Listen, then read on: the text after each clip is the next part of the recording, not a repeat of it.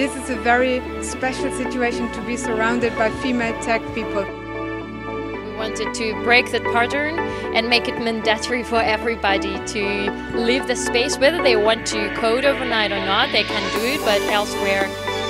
It's not just a hackathon, there's a lot happening around it. There's a lot of people that are really deep into tech, but there's also people that have quite some business experience. And the winner of the very first women-friendly hackathon in Switzerland is...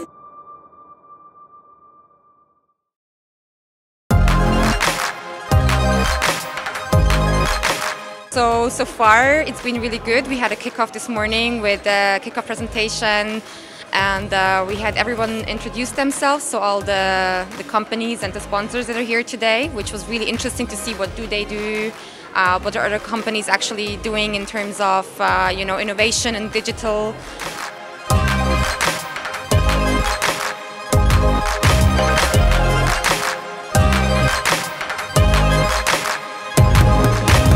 We have one mentor per 2 participants, so people can really ask questions about business development, about particular frameworks, coding languages, more about AI, also about blockchain. If they are interested in working in these companies or finding out what are open positions, they can also go and directly ask those questions. So it's a really dynamic atmosphere. For me, one of the key learnings, because before coming here I did know the basics of blockchain, but it was not very clear how can I visualize that in a real-world business case. And through what we've learned of the smart contract, the remix, and this boilerplate that is facilitated to us through Validity Labs, I could see the integration of the blockchain into a normal web platform and front end, which for me was like the missing link.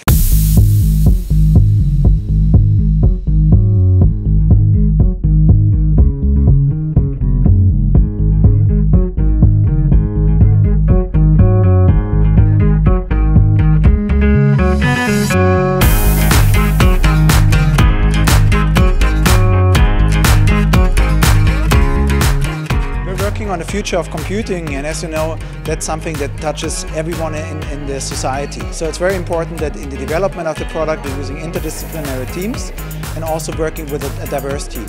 So women in tech is something where we don't have enough women in tech, so we need to foster this specifically to encourage them to come out, to develop more and also make their mark on the products. It's very important for us, and that's why we're here.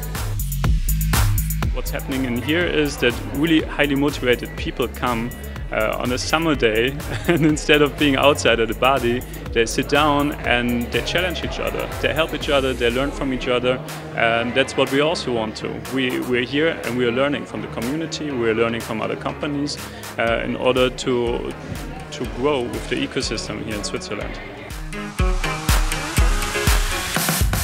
What's interesting is I was actually expecting a very local Swiss population, but it's a very international crowd. I've got a son who is right now learning how to code somewhere there, and I thought that was the best opportunity for both of us. We wanted to be part of that childcare and offer the kids the opportunity to do the same things as the parents are doing and come here and learn hacking. So we brought some robots and some toys which introduce kids into the world of hacking and technology. We're doing the Thomson Reuters Challenge, and as a news producer, they came to us with a couple of different challenges. One was, how do we trust the news? Is it coming from who it says it comes from? And is it true, or is there false information that's infused in that information? And so there's 3 different elements. There is the provenance, the usage rights, and then is there a way to use the blockchain to change the way that the payment system is using between the publishers and the content producers? For our demo, we took the news articles from the Reuters API and put it on the blockchain. We built a Chrome extension that lets you verify the authenticity and the provenance of the articles you're reading. You open our extension, you get the match results, and we did find a match based on an article from Reuters that you're currently reading, so now that you know where it's coming from. So now, if you give us more than 90 seconds, we'll be able to explain to you how to restore trust in the news system. And the winner of the very first women-friendly hackathon in Switzerland is News System!